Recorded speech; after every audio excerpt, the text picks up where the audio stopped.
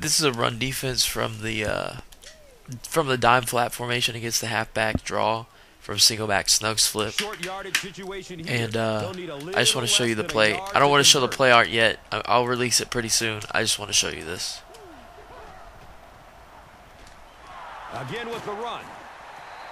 All right. And I really like it's going to show a replay. All right, on this play, what happens is basically, wow, it takes a while. On this play, he hands off the ball, and he might be able to cut it to the outside. I forgot to blitz my corners on that play. I have corners out here. There's only a few plays that have their corners out here on dime flat, and two of them are. One of them's QB contain, and another is DB blitz. So, and I forgot to blitz my guys, so it's obviously QB contain. But yeah, let me show you that again.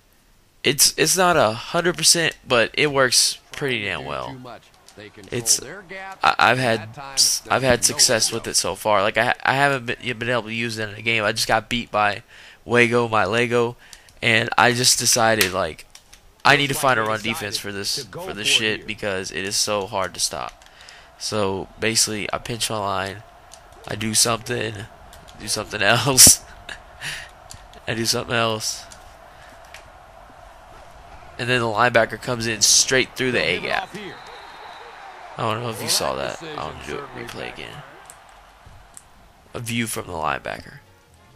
Linebacker goes in straight through the A gap. Tackles him. I forgot to switch. I forgot to use Chris Johnson, but I mean, as you can see, like the pressure gets there.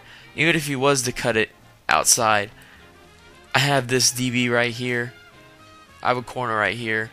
And I also have another corner over here. He might have been able to cut it outside, but I don't know. It looks like that Will Witherspoon would have been able to get there. So it's just a run defense I came up with last night, and I think it's pretty solid. Tell me what you guys